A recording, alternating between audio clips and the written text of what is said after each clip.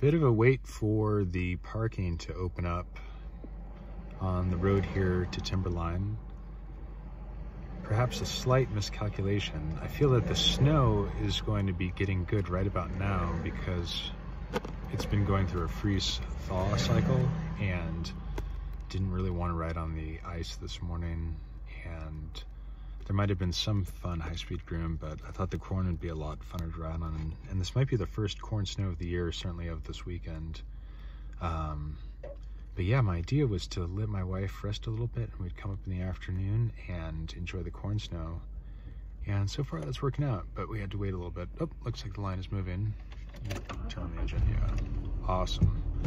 All right, one love everybody.